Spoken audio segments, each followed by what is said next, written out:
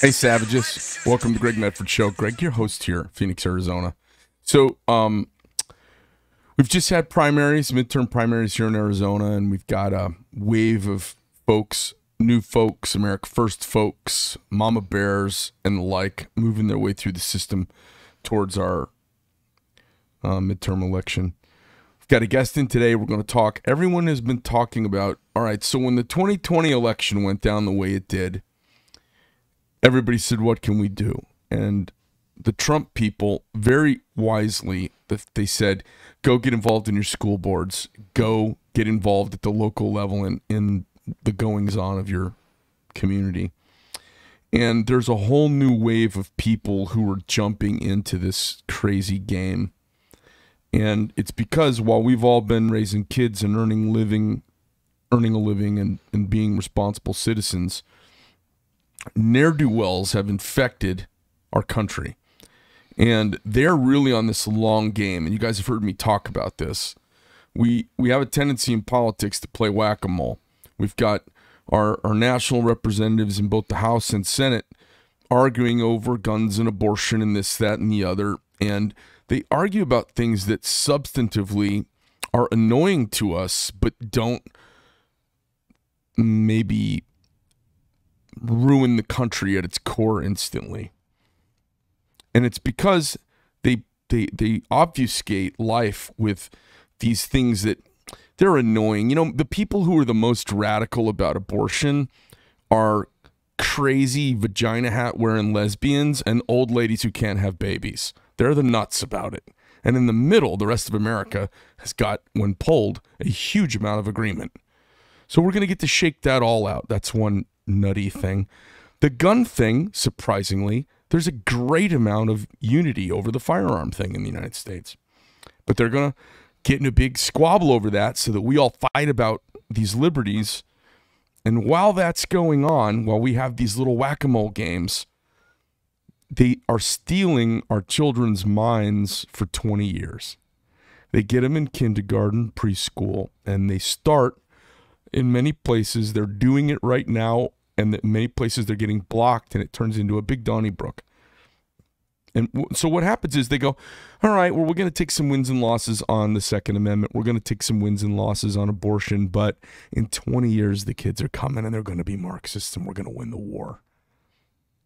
So they engage us in these little skirmishes, and it is distraction for the big war. And the big war, and I hate to say this because this is what everybody says when they want your money. It's for the children. That's what Nancy Pelosi, it's for the children. If one children is hurt, it's worth spending $1 trillion. If just one child is left behind. And while we have that silly argument about whack-a-mole issues in this country, they're propagandizing our kids from a very early age all the way to the end. And so for conservatives like myself, I'm in a constant battle, and I have to have this very smooth, articulate, easy way with my 16-year-old daughter to make sure she's a right-headed American. Not a conservative. I'm not trying to program her into anything. I don't want to brainwash and propagandize her either. But I want her thinking for herself. I'm proud of her as a young woman, thinking for herself and fighting through the issues. The school doesn't want that anymore. They're not even teaching the issues. What they're teaching is their perspective on a solution to brainwash away the issue, which is batshit crazy. So we're going to talk about today. This is going on in your town. If you're in Marin County, if you're in Bergen County, if you're in Springfield, Missouri, or Massachusetts, doesn't matter if you're in Tallahassee, Florida, Luckenbach, Texas, or Phoenix, Arizona, or Scottsdale, like we're going to talk about today, this is going on. It is the exact same people. There's a great video I saw on YouTube a couple days ago, and it was the 5 signs of a brainwashed lunatic, and one of them are the eyes. They got those crazy kind of pie-eyed madness about them. And I see this when I talk to people about this gender stuff, this all of the things we're seeing thrown at our kids in school. So I've been kind of quietly battling this with logic and reason and consistency for years with my kids, and it seems to have worked. But it's almost a full-time engagement. And clearly I'm a lunatic. Today, our guest is Carine Werner. She is running for Scottsdale Unified School District School Board, and she is one of the, we'll see, are you a mama bear? Would you say you're a mama bear? Absolutely. So she's a mama bear who's been woken up by the shit show we've seen over the last couple of years, probably emboldened by the don't say gay bill that got passed in Florida and what happened with Disney, all of that. And we start seeing our institutions flip on us and we wonder what the hell's going on. So Yes. Welcome to the show. How are you? Thank you. I'm doing fabulous. Thank you. Thanks for having me. You know, the audience, you know, on the other side of the door, they're an unruly lot. If I shut up now. But they all listen really well. That's great. Did you run unopposed? No, I'm not running unopposed. For the primary, though? No, so the school board races are nonpartisan. So, oh, that's super funny. well, and the school boards have become very partisan, and we've allowed that to happen by not paying attention to who was running for our school boards for the last 20-something years. And we've allowed, unapologetically, the left has moved into our school boards. Okay. So as we're seeing in Scottsdale, so we have 3 current board members who ran on being on the left, and they will say they're on the left now. So, you know, we really need to shift what's going on there so that we can really focus on education and academics, which is why we send our kids to school, so that they can learn reading, writing, math, and so on, and not be distracted by all of the gender and pronouns and all this social justice warriors.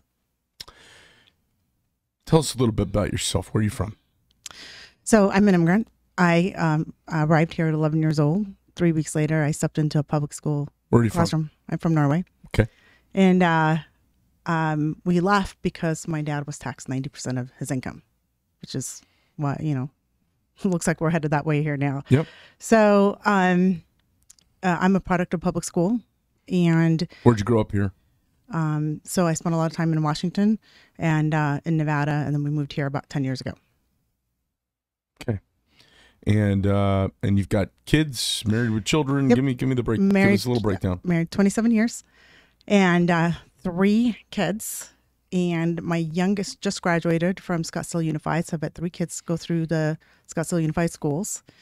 And it's been really astonishing to me to see the difference in how our kids are being educated. So my daughter is 8 years older than my youngest. Mm-hmm.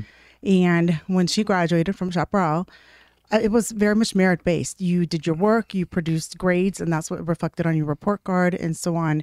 There was not all of this social engineering going on. There was not a focus on sexuality clubs or pronouns or anything like that. And with my youngest just graduating in May, I did notice about 2018 would have been his freshman year. He came home saying he didn't have to have the same values and traditions as his family does. I'm like, wait, what? Yeah. And this is what he's learning in school, right? Right. And you're like, what fucking government raised lackey told you that? I mean, he didn't probably say that quite the way. I did not use those words, but I think my head snapped when I heard that. Yeah. And so it took a lot of conversations. And now I'm a conservative. I came here during the Reagan years, and so I believe in constitutional principles and American exceptionalism. Everybody wants to come to America. Mm-hmm. I mean, that's just a fact. Yeah. They may not tell if they're in a big group. They may not say that, but I know individually, if somebody has the opportunity to come here, they're going to come. So even from petrochemical welfare states like Norway. Exactly. Yeah.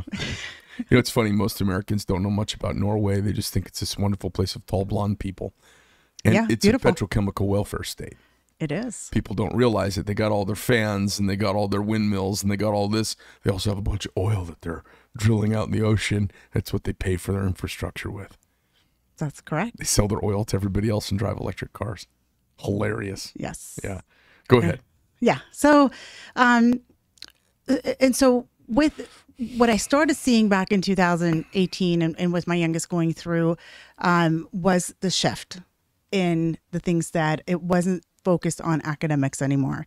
And it was definitely concerning, but we're a tight-knit family, so we have a lot of conversations. And being that I'm an immigrant, I'm very staunch about our American beliefs and supporting, the constitutional principles that we get to live by. And so there's no wiggle room in our home for that.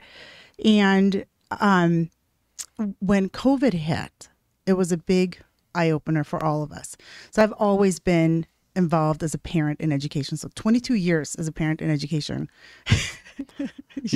Well, I was just going to say, we're from a similar neighborhood, and my kids are in PV school district right across the line from you. Yep. And, two well-heeled, well-to-do districts.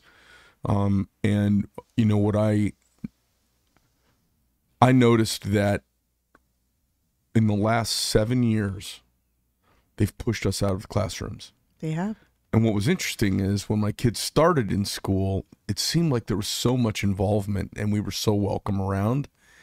And then the bulletproof glass and barricades came up out front. And I understand why, but I've been calling bullshit on those for a long time. But whatever. As soon as those went up, they blocked us out completely. And it became, oh, well, we'll screen who we let in. And you go down and get your parent safety card with your thumbprint, and we're going to do a background check on you. I'm like, my kid's in school, man. I want to poke in and see what's going on in this classroom. No, we don't allow disruptions during class. I go, oh, okay. So as soon as they got cloistered off, it seemed like this started, because this has not been going. There's always been a little bit of a left bent, I think. It certainly was when I was in high school, but it was still, you knew it was there, but it wasn't as permeating as it is now. And in the second grade and first grade with my kids, I didn't notice it. With my daughter anyways, my older daughter. And then when something in the last 7 years changed, it's like a generation of young teachers made it to the system finally, teaching, and they're behind closed doors, and there's not much parental involvement, and they screen parents so hard. Maybe they pick the people that agree with them. I don't know what's going on, but it definitely seems that maybe in the last 5 years, it's really accelerated into this kind of craziness we're hearing about in the news all the time. Yeah, and it's putting a wedge between our children and families. Yeah. And parents used to be welcome into the classroom because they were helping hands. They were another set of eyes and ears. And so when they started pushing us out, particularly after, I think they used COVID as a big excuse for that. Yeah. But it also ramped up all of these the social engineering, the social justice warriors just have come out in forces. And it seems like, well, it is the social emotional learning, the gender ideologies are just coming in like a bullet train. And when I got involved with running for school board, I was actually asked to run for school board June of last year. It was never really on my forefront of hey, I'm going to run for school board. That wasn't in my plans. And I'd actually, when I was asked to run, I had said, well, let me go find somebody for you. So my friend and I, Amy Carney, who's running with me now, we went out and we interviewed, we vetted, and we talked to as many possible great candidates that we could. And then at the end of the day, we realized it was us. And so peeling back the layers and looking at how fast and how deep this agenda has made it into our schools, it's frightening. And so as an involved mom I've always been involved, and my middle child is an athlete. So I was always involved with sports and fundraisers and very much hands-on in the schools. So when COVID hit and we were shut down, schools were on Zoom, and there was no sports at all or extracurricular activities, I saw what it was doing to our kids. And I ended up rallying 140 parents and launched a campaign to get our sports and extracurricular activities started again. And within 24 hours of launching the campaign, they had an emergency board meeting, and then 2 weeks later, they restarted the sports and extracurricular activities so that now the kids could come together and, have some sort of normalcy and get some physical exercise and so on. Now, and actually, the head coach of my son's program at the time told me later that, had I not done that, we would not have had sports in 2020. And that's life-altering for a lot of kids.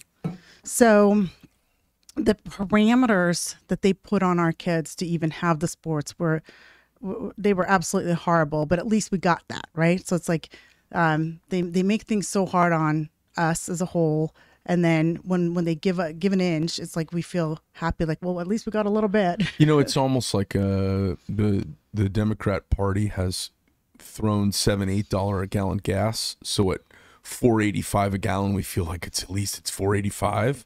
Exactly. Except it's $4.85.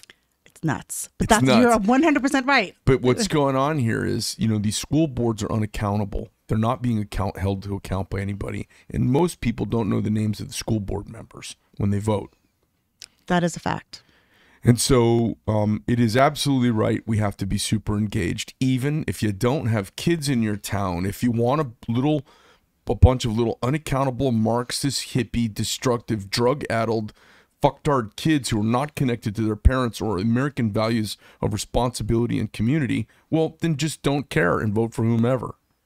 You got to know who's there. You do. You have to take a look at who the candidates are. You got to check out their websites, email them and ask for a meeting, because we need proven parent leaders who can actually get something done, who have the backbone to push back against this leftist agenda that's coming into our schools. Mm-hmm. Right now, there's a big problem with the social emotional learning, and it really is the gateway to bring in the culture of Marxism and the bad stuff.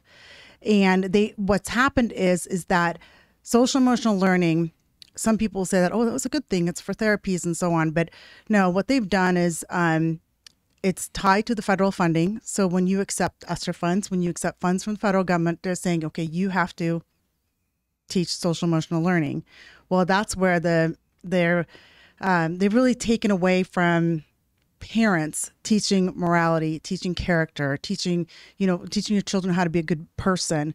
And they've taken that to where it's being taught in schools, but it's not being taught in schools in the way that it's about personal responsibility or being accepting of other people. It's from that victim position. It is.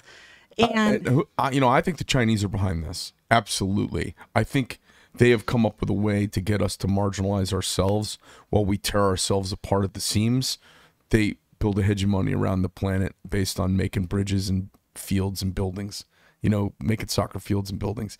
They're changing the world, and we're arguing at each other about social emotional learning instead of doing math. Yeah. And another thing that's going on in the schools. And so August of last year was my son's first day of school. And we had conversations about pronouns, because we don't do pronouns in our house. We just don't. It's just another way to separate people and label people. And it's not our thing. When you say you don't do pronouns, you mean you don't do abnormal pronouns? Okay, we're not going to identify as. I'm trying to figure what you mean. All right. Because we use pronouns all the time. He, she, hey, he just went outside. Let me back you it use up. normal pronouns. We use normal pronouns, but we don't put the label next to our name. And so I'll give you the example here. So there was a questionnaire done on the first week of class, in his English class. And it was, what is your preferred name and does your family know? Second one was, what is your preferred pronoun and does your family know? And the whole question is a fishing expedition. It is a fishing expedition. Yeah. And, I brought it up. Amy Carine and I did an education event last year, and I brought it up at that education event. It was for parents, and there wasn't a whole lot of traction on it. And what's interesting, because, younger parents are coming, you're teaching your children to be kind and accepting, but that's taken on a whole new role now in a whole new world, and being kind and accepting. And so what happened is now the surveys and questionnaires have taken on a whole new meaning, because now is, what is your preferred pronoun and what do you want me to call you in front of other people, including your parents? That was the question that was in other words, what secret can we have together that you don't want your parents to know about? That's right. And so it started with a simple, what are your pronouns, to now it's, let's keep secret from your parents. Have you seen, it's one of the things they do is they change the names of abnormal behavior. They change the names of it so that when you see the name change, there's something coming. They do it every time. It's a step of normalization. Like, all right, I don't care about people being transgender or homosexual or anything like that. And I think it's something people struggle with because, because it's not mainstream, and they struggle with it because maybe there's a whole spectrum of human sexuality in it, and people can be in a lot of different parts of the spectrum. I don't think it should be part of the curriculum everywhere. And they're saying if one child is sitting here quietly, not comfortable in their skin, we need to make everybody uncomfortable in their skin. I don't think that's the way to approach it. It isn't. And it seems like that's what's going on. So you don't say stewardess anymore. You say flight attendant. They don't call it a cockpit. It's the flight deck. There is the renaming of things that goes on. And, I guess there's a new name for these pedophiles. So pedophile, we know what that is, and it's wrong. It is wrong. But now they have some technical name for it that strips away the awfulness of it. It's terrible. For a while there was minor attracted person, right? What's it called? Adults who admire children. Yeah, no, it's like that. Oh my goodness. I think just like sexually transmitted diseases now, I was reading there's another name for it. They call them social infections or something like that. I mean, they come up with names to make things more acceptable. Now, maybe there's some merit to that in the medical world because it gets people to get themselves treated, I suppose.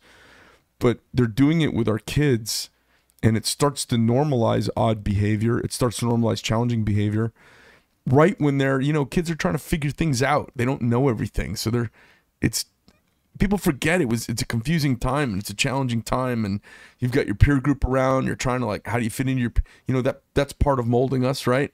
That's part of the nurture plus what mom and dad show us. It's a confusing time to now have a bunch of little meddling, furry Marxists throwing this crap at our kids. It makes me sick to my stomach. It does. And the thing is, I have gay friends. I even know somebody who's trans. And guess what? That's totally fine. People can choose to live their lives the way that they want, and that they can best be self-expressed, right? But you can't shove it down our children's throats. Do you think, I know gay people who don't want anything that's being said in public on behalf of gay people to be said. Do you think the trans and gay community are kind of like, can you guys, all you straight people, stop arguing about this and just leave us alone? Do you think have you ever asked? I did. What was it? What was the response? Was 100%. They what I just said. What you said, yes. They feel like their community's been hijacked, and they don't want a part of this, yes. and they don't want this pushed upon children. Right. So I think that this is America, and we get to live our lives the way we want to live our lives, but we don't get to do what they're doing to children right now.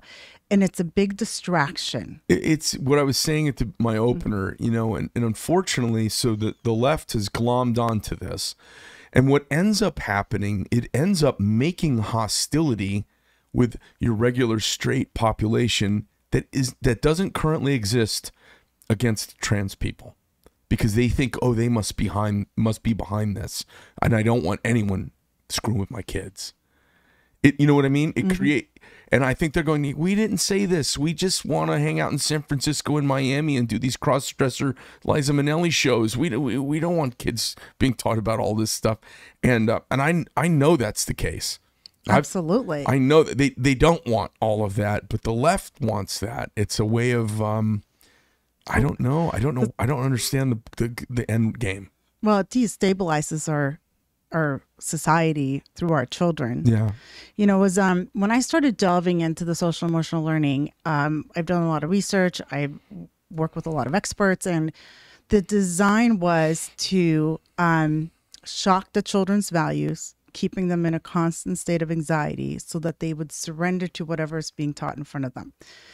And whoever So it's re-education. It's communist re-education theory, all like straight up. I mean, this is what they do in re-education camps. Yeah. And whoever teaches a child something first becomes the expert. Mm-hmm. And, they spend way more time with teachers than they do with their parents. Now, I have a lot of teachers that reach out to me, and they don't want this stuff either. And so they're leaving our district in droves because they don't want to be a part of this distraction and destabilizing movement. So who's making this mandatory that they teach? Because when I was around schools, teachers could leave stuff out of their curriculum all the time. So the curriculum's a huge issue, and it's one of the driving forces that had me get involved. So Scottsdale adopted a curriculum last year for high school. It's called Savas. It used to be Pearson. And inside of that curriculum, there is, you got to teach the curriculum. So there's assignments that are so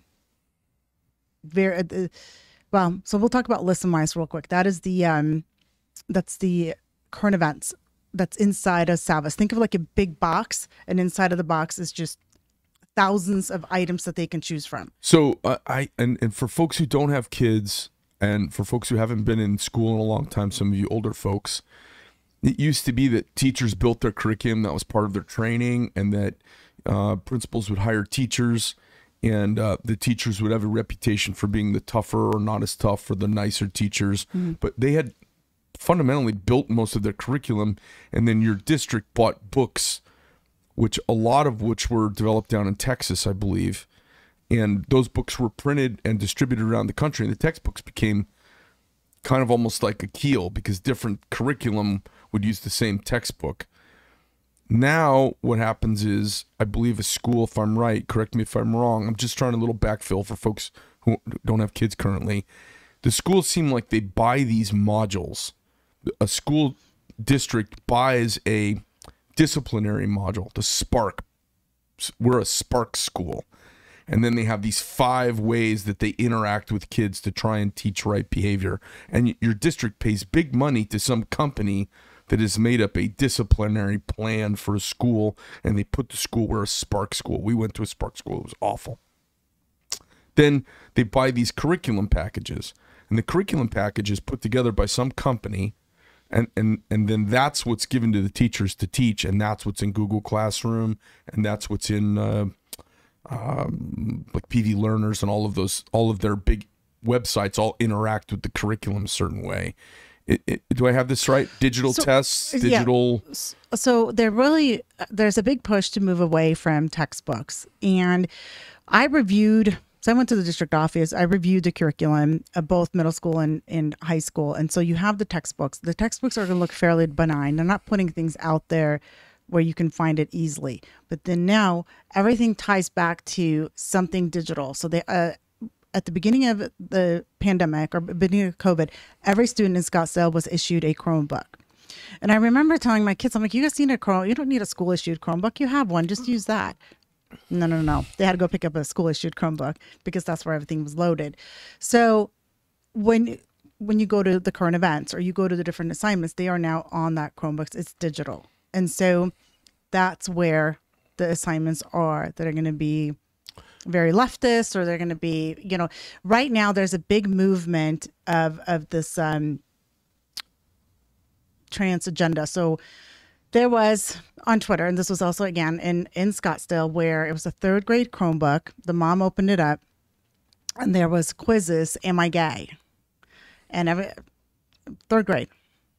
Was that in Scottsdale? Yeah, in Scottsdale. And I'll have to find it for you, and I'll tag you on it. And that is a huge distraction from educating our children. The reason that we send our kids to school is we want them educated in reading, writing, math, civics, and so on, so they can grow up to thrive. And we want our kids to have an equal opportunity, to get educated and to be able to either go to college or a trade school or jump right into business or some type of a workforce. But we want to set them up in a way that they can go out in this world and be productive members of society that hopefully stay in our community and make it better. These are our future leaders. They don't need me taking a quiz of whether I'm gay in 3rd grade. Well, you know what's crazy about it? So I have a dear friend who's basically his son came home and came out to him. I think it was the 2nd grade. And I'm thinking to myself, okay, hold on a second. Where did you get all this bullshit from? And he had he had sophisticated vocabulary about it and defended his position. Too articulately for somebody who's never kissed a girl, who's years away from his first kiss, years away from puberty, years away from all of the things that drive us as we, go through adolescence, right? And he's coming out and identifying already. And that was all loaded by the school that he was going to. And I told my friend's like, well, I'm going to love my son no matter what. I go, hey, listen, nobody should making sexually declarative statements in the second grade. Knock it off. Get him in a different school. Hope the academics are great. No, they're not. They're not great. I'm telling you right now. And it's over, and it was over in Scottsdale. Go figure. It's crazy.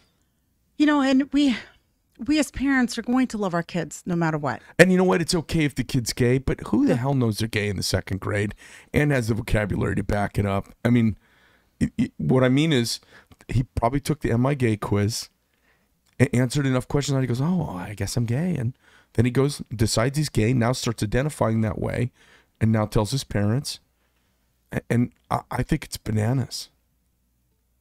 It is bananas, and it doesn't belong in the schools. They're there for a purpose. They're not there to be indoctrinated in that way. Yeah. And it's sad because, you look at, let's talk about like mental health. There's this mental health crisis in the schools. Well, I think parents hand the mental health crisis to our kids. It's called a phone. They open up an app every day but I understand part of it is very real, but part of it's also very manufactured because of what's being placed upon them.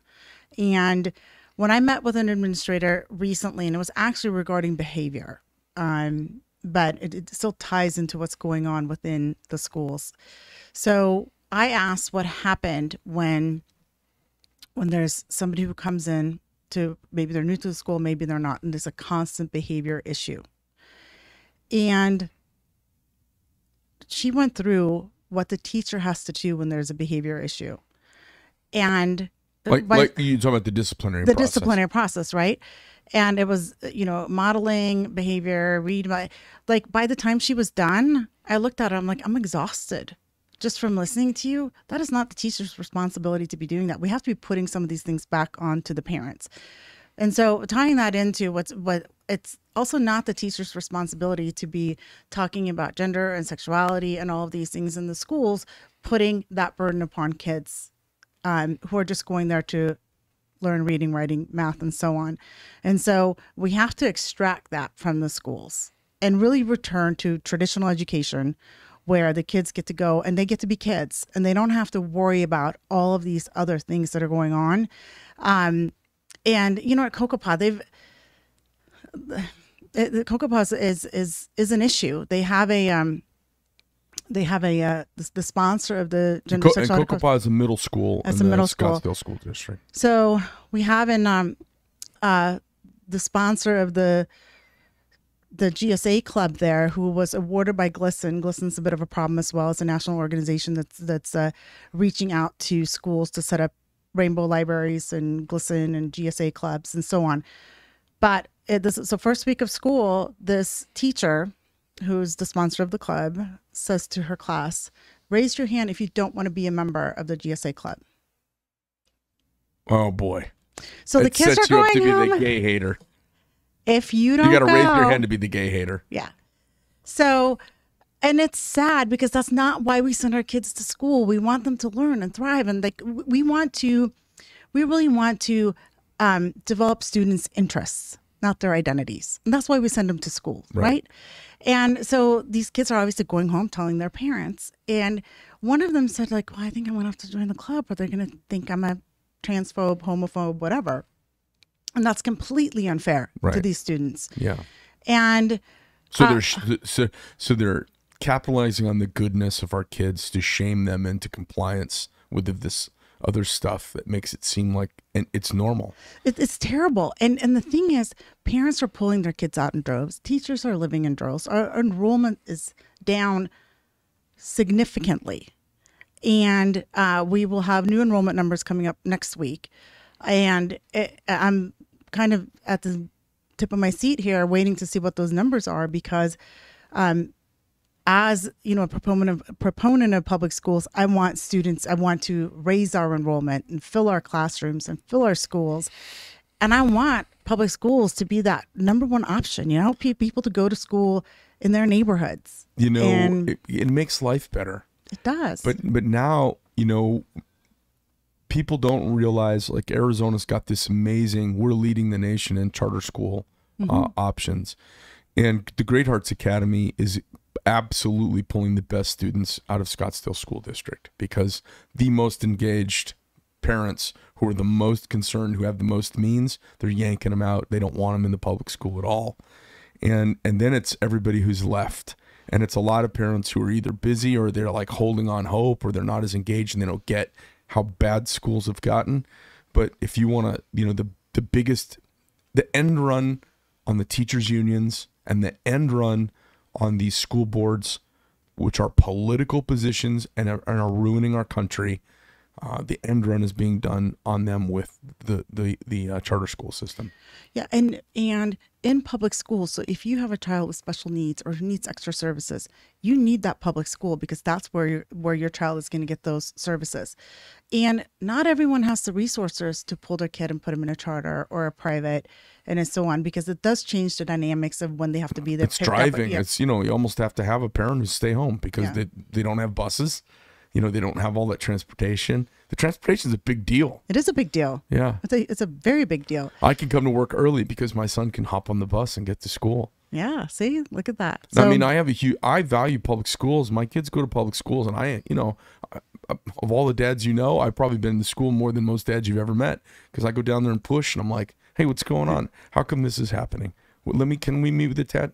No, I don't want to talk to you. Don't handle me. Get the principal, and I want to meet with the teacher.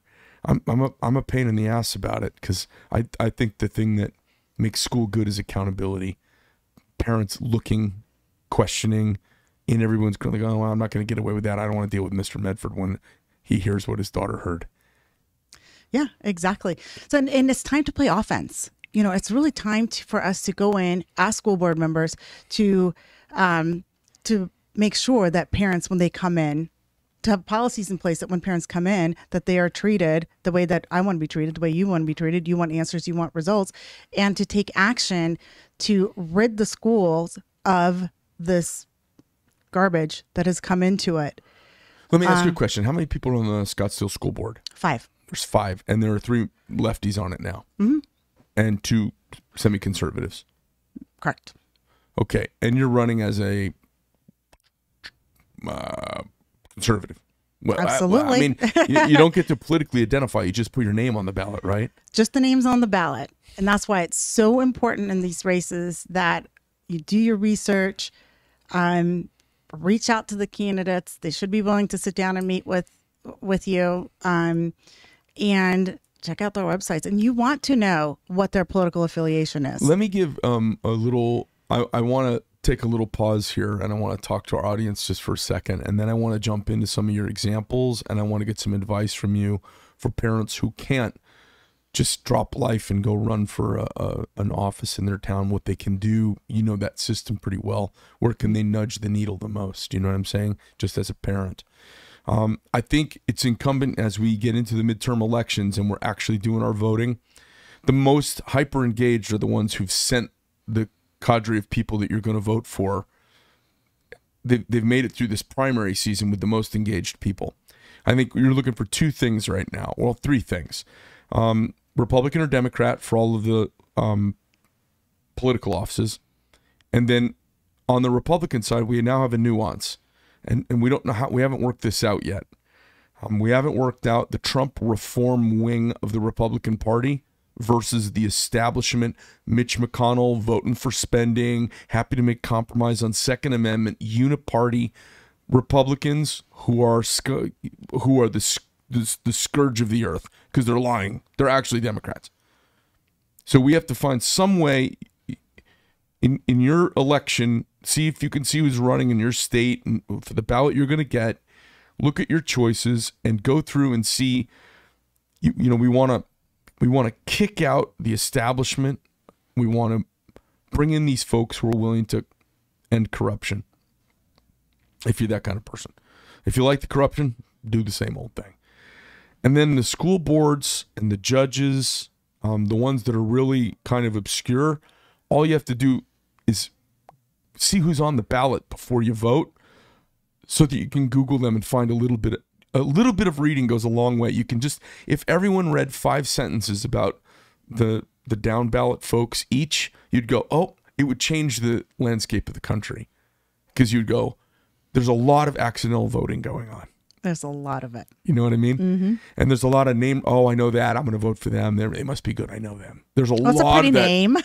You know, because I'm super engaged, and I don't know all of the races and all the people involved, and I feel compelled to vote, so I just don't vote in areas where I'm not real positive, or I'm sitting there in my voting booth with my phone reading about people, going, okay, I like that. So back to you now.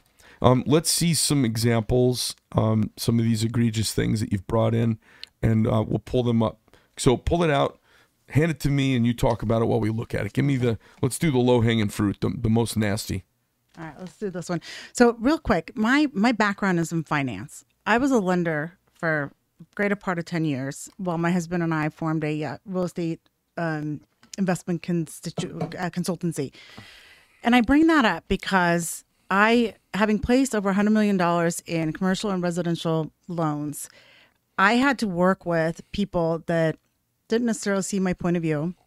I had people who counted on me every day. I recruited about 150 loan officers, created the most six-figure income earners inside of the company that I worked at. And when I got up in the morning, the decisions I made didn't just affect me. They affected the people that I employed and the people who counted on me to finish whatever transaction we started. So it gave me a certain skill set to create consensus where there may not be any, like a school board where you have differing opinions. And, you see in the school boards right now, the 3 school board members are perfectly okay with what we're about to talk about.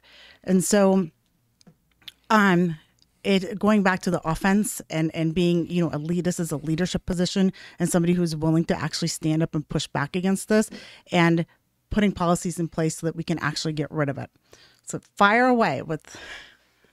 So tell me about this one, because this is not, in my opinion, as provocative as the other one that I saw. One? Well, they go together. So this is actually both from Desert Mountain High School. So this is from Desert Mountain, Scottsdale School District. This is an actual form that went out to the kids. It's a sexual orientation exercise. Yeah.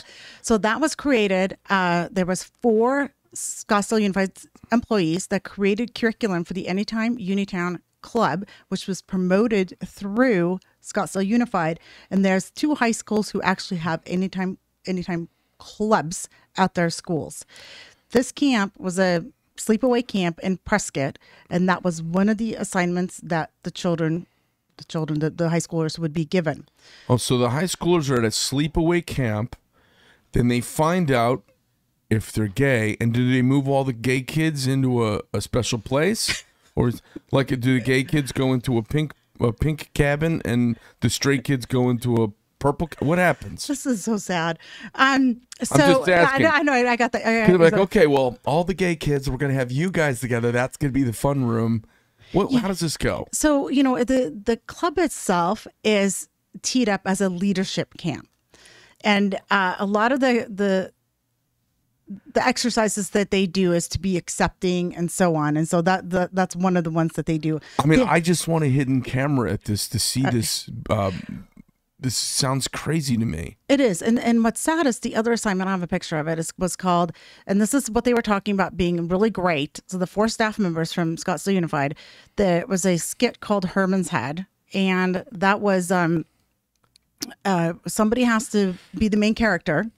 And then there was 4 other people who had to play a parent, a teacher, a student, whatever. And then they would have different parts. And so the main character would then be the one that's coming out either as trans or gay. And then the reactions would be the different characters. And one would be very angry and upset that they're doing this. And one would be supportive. But it ends with the main character pulling out a toy gun and killing themselves.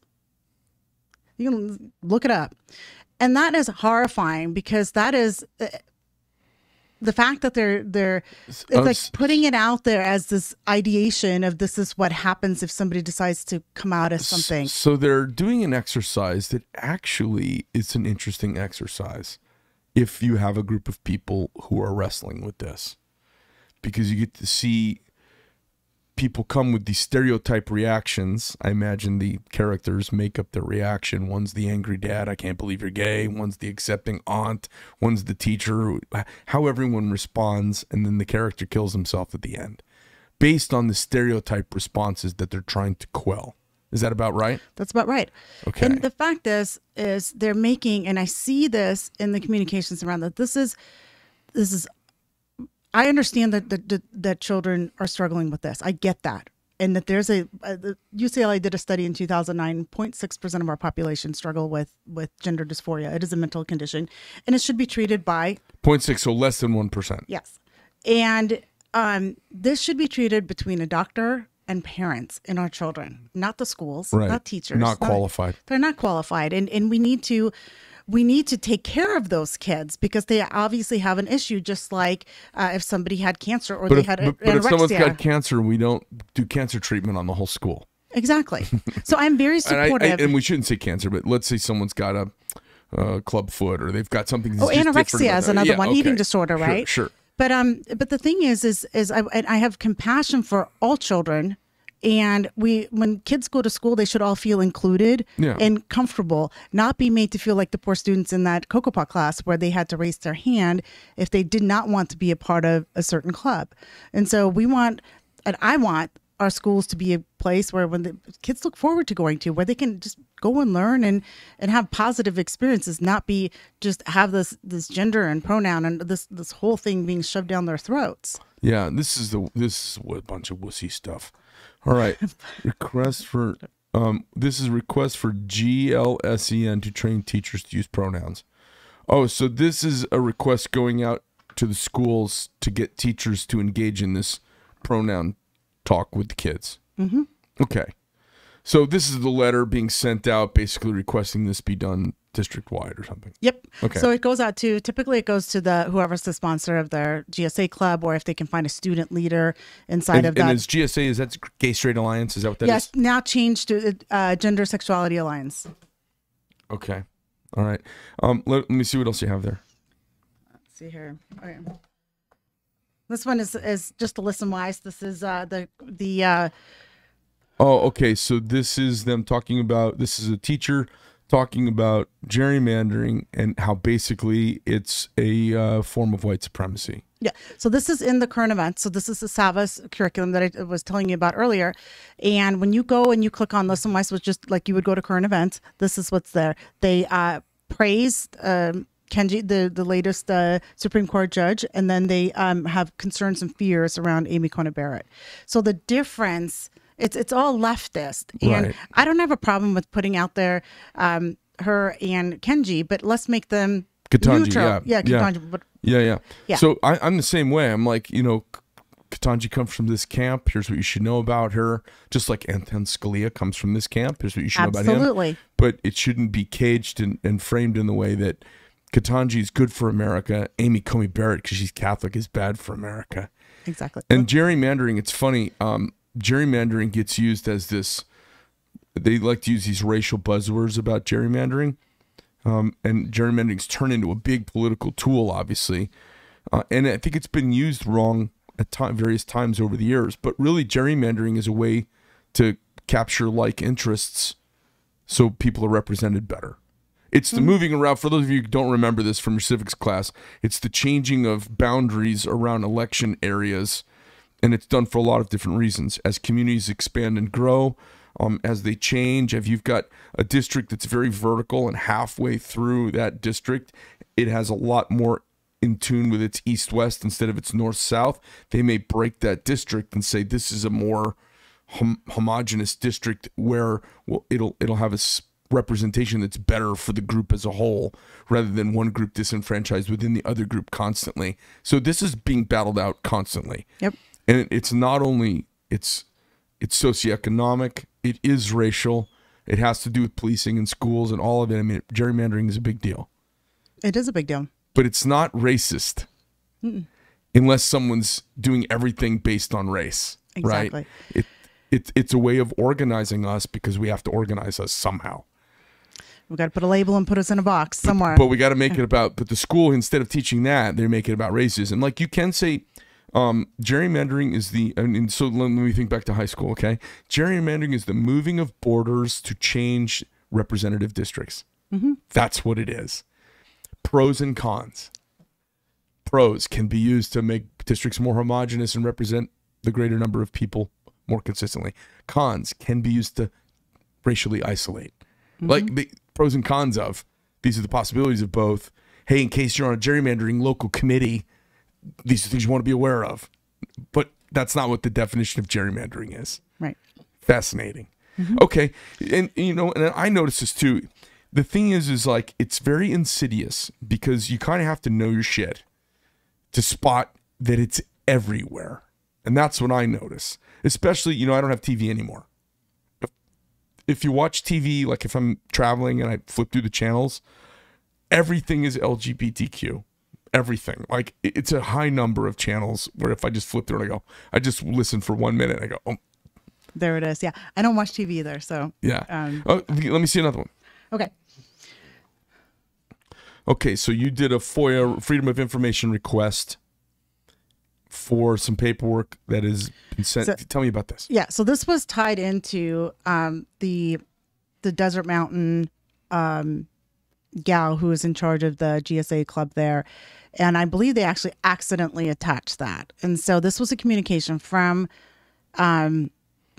for the hormone clinic right here in Phoenix that was being sent to the librarian who is the adult sponsor of the Gender Sexuality Alliance Club at Desert Mountain.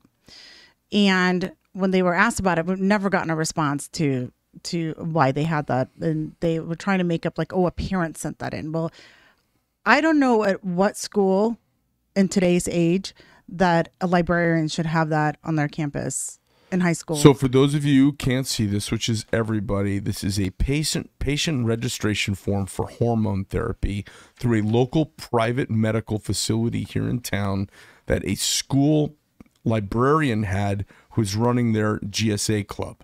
That is correct. So a after-school club for the, I don't know, Gay Straight Alliance, whatever the hell they want to call it these days, gender something? What are Sexuality. Gender Sexuality Alignment. They've even changed that. What about just the gay and the straight people? They must feel like they've been hijacked. Totally. Now it's gender and sexuality. And so they have a pamphlet here on ostensibly given to a public school person to be handed to a minor to deal with, quote unquote, some sort of medical treatment. And it doesn't require a parent. And I see it. It says patient signature. It doesn't say parent. It does not say parent. So this is the school in Scottsdale giving out a medical form to a minor to enter hormone therapy at a facility here locally that doesn't require a parent signature. You can't go on a field trip to the Phoenix Art Museum without a signature from the parents. That is correct. Parents can't come to school and go past the barricades without the thumbprint thing.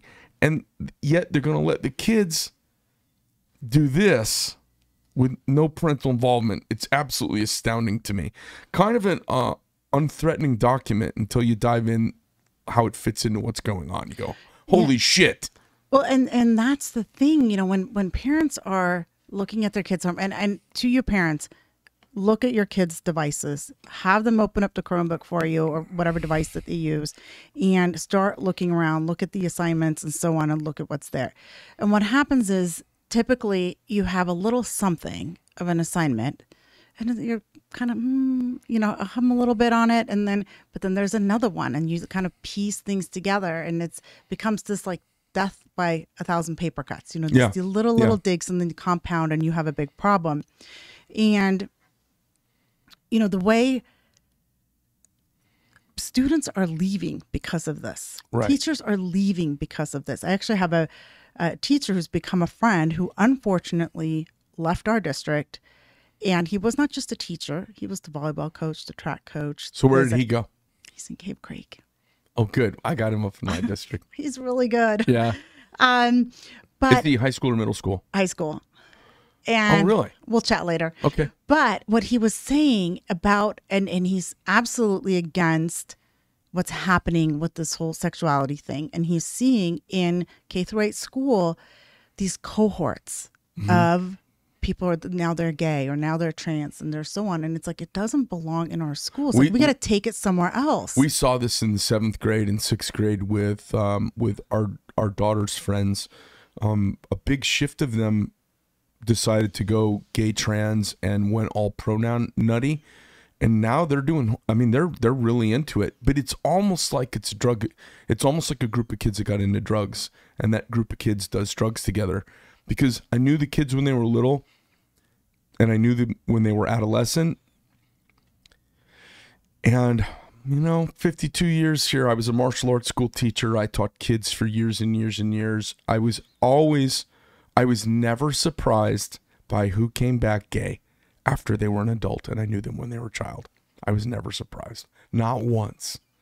And it happened many, many times. And no problem. Like, wonderful. That's totally okay. Love you. Yes.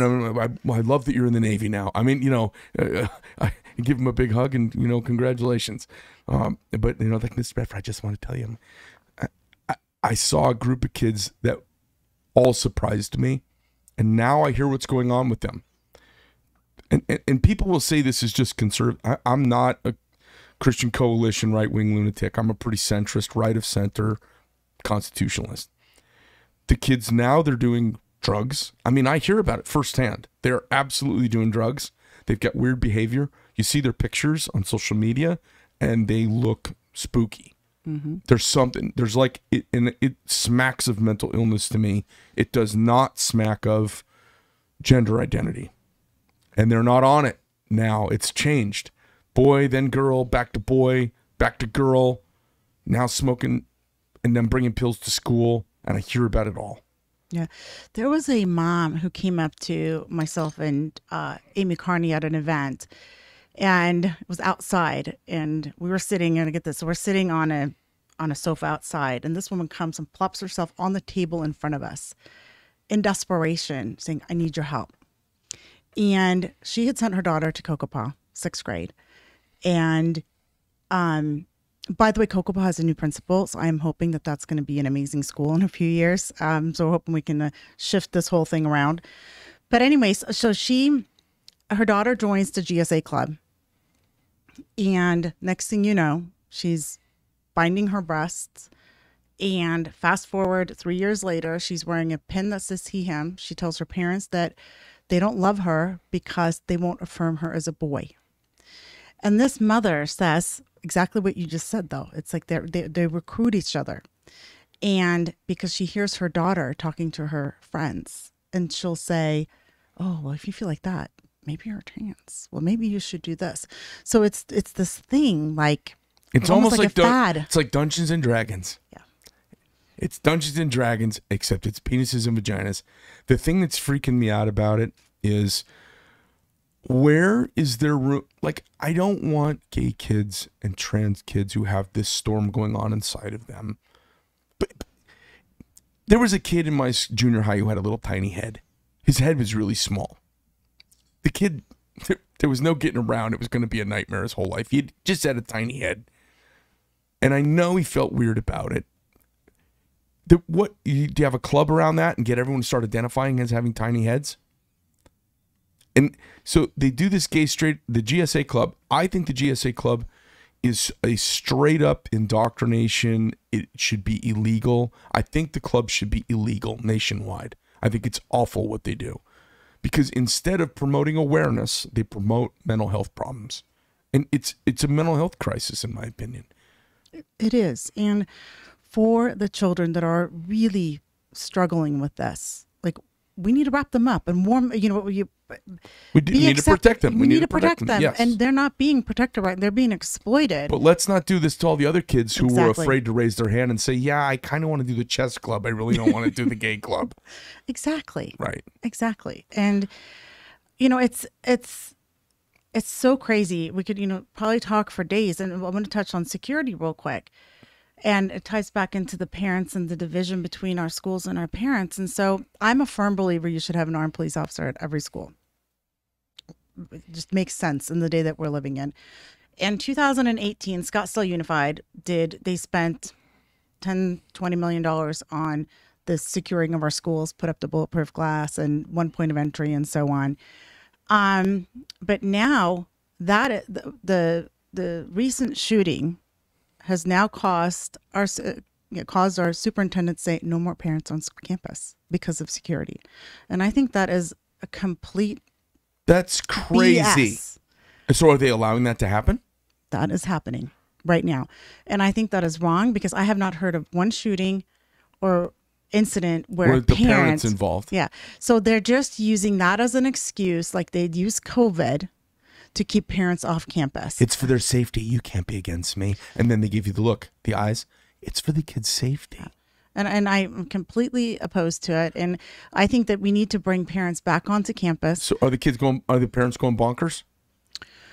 I haven't heard an uproar yet, but I'm going to check into that because they really, the teachers need us. They need parents on campus. They need the helping hands. They need next set of eyes and ears. Screw the teachers. The kids need parents in place, not the teachers. Screw the teachers. The kids need them too. Yeah, absolutely. So we just have to really just rein it in, take it back to a traditional education, and we got to put our kids first. And it's like, when we put our students first, we put America first. Yep. Hey, listen, when sixth graders all know calculus in this country, there'll be time for a GSA club. You know what I mean? Yeah. In the meantime, if 80% of Americans are below grade in reading, writing, and arithmetic, stop with the goddamn shenanigans. Yeah. And in Scottsdale, funny you bring that up, they have not released the high school standardized testing for last year yet. That's not happening. I think it's after the election. But in 2021, only 8% of 10th grade students at Coronado High School were proficient in math, and 49% at Desert Mountain, which is our highest performing school. And that's completely unacceptable. So less than half of the kids were performing on grade in 10th grade at Desert Mountain, top performing high school in Scottsdale School District. That is correct. Yet we've got time for the gay or the gender something or other sensitivity group. Sexuality. Yeah. The GSA club. The GSA club. Right. So we can protect half of 1% of people, drive everyone else nuts, and fail at the mission of building our society. They forgot the cornerstone of liberalism, John Stuart Mill's. The least amount of pain to the least amount of people. Do the least amount of damage. There's always damage being done. Do the least amount. Right. We can't marginalize the majority trying to enfranchise a tiny minority. And that's what's going on. And it's going on everywhere. Yeah, that's a fact. And so I teach education classes, and we put them together for parents. It's Amy, Carine, and myself. And we actually have one coming up on Sunday where we show parents where to look in their kids' devices and their Chromebooks. We teach them how to do public records requests so they can start, seeing what's really going on behind the scenes.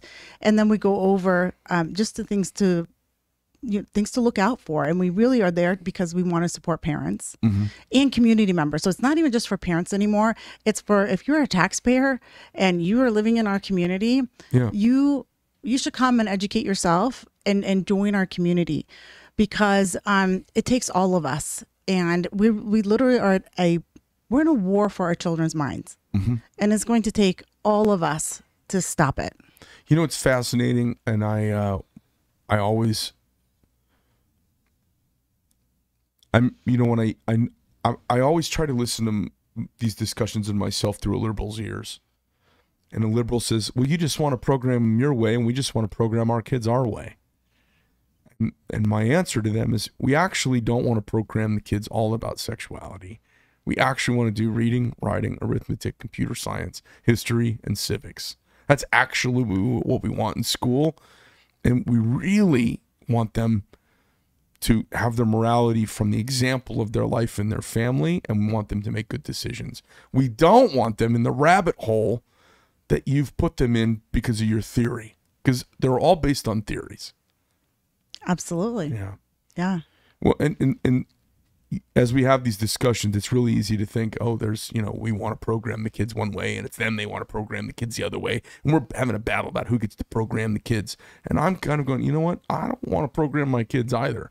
I'm not trying to brainwash my son to go in the Marine Corps and be a chest-thumping lunatic conservative. Not at all. I want him to be a thoughtful, fair, and just young man, better than me. That's all I want.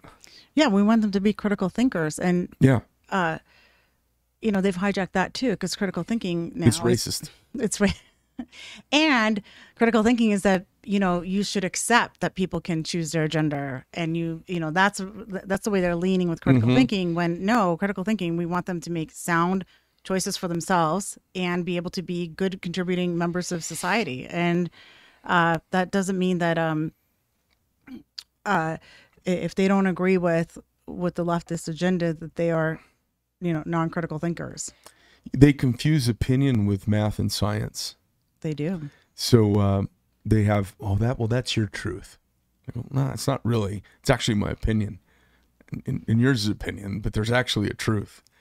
So when is the election coming up? November 8th. November 8th. And so if you're a Scottsdale voter, where can someone go and support you? So you can go to my website. It is werner4susd.com. So WERNER FORSUSD.com. SUSD.com. Okay. Yep. I keep repeating it because you say it really fast and you're really used to it, and everybody else doesn't catch it. So WERNER FORSUSD.com. And my social media handles are Werner4SUSD with the number 4. So WERNER, the number 4, SUSD. SUSD, Scottsdale Unified School District, for those of you who are wondering what that means. So they can go there and help support you. What's the best way to support? Besides voting, send $20, send $50, whatever. That would be fabulous. And you can do that on my website. Donations are greatly appreciated and much needed. So. I always laugh. I chuckle to myself constantly about the paradox of Scottsdale, where I grew up, in Paradise Valley. So a couple of the most well-heeled zip codes in America. And I notice as the horses diminished and the garages and the Porsches showed up, the voting and the cowboy hats changed from being grass working hats to felt big boy hats. And the voting has gone very, very centrist left. A group of people who have benefited and suckled to the teat of capitalism and competition has gone Marxist on our watch in our own town and stolen it from us, which is why I moved to Carefree, actually. They've gone centrist and liberal, and it makes me sick to my stomach. As they drive around, you know what it looks like driving around Scottsdale. Like. Porsches, Audis, BMWs, all of these vehicles that everyone aspires to, aspirational consumption for success, and then they get there and turn into lefties, and it blows my mind. You'd think they'd be the most conservative in Arizona. Then you go to the west side where everyone's driving Chevys and Fords and Hyundais, very conservative. Yeah. It's bizarre. It is bizarre. It's bizarre. It is bizarre. And, you know, the district, when you listen to these board members and leadership in our schools, there's always this fear they put on the teachers. And when it comes to their funding, you know, we don't pay teachers enough, or they, the schools just got a huge amount of new money coming into the schools. And it's like, well, it still has to be approved in March. And it's like, well, of course it's going to be. Stop trying to make these poor teachers, because there's a lot of good ones. There really is a small select group who wants this stuff that we've been talking about for the last however long, that want this in the school. Yeah. Most of them just want to teach their kids reading, writing, math, and so on.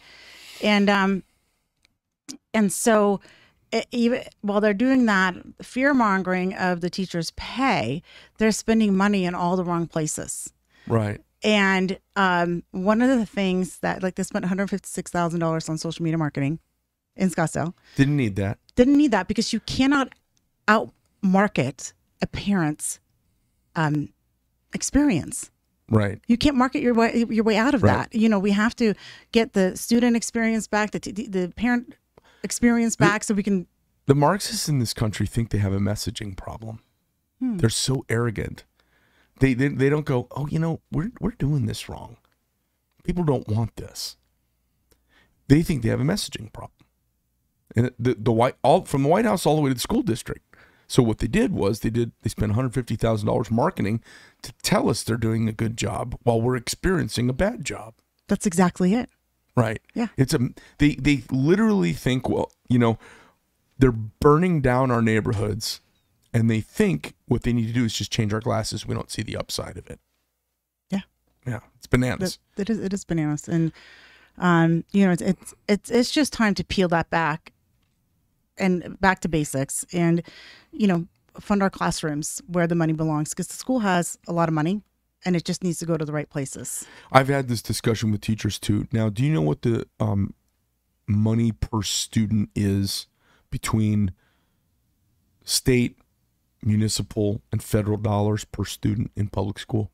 You know, I have that on my website broken down. I think it's between $12,000 and $14,000. So, yes. Okay. Yeah.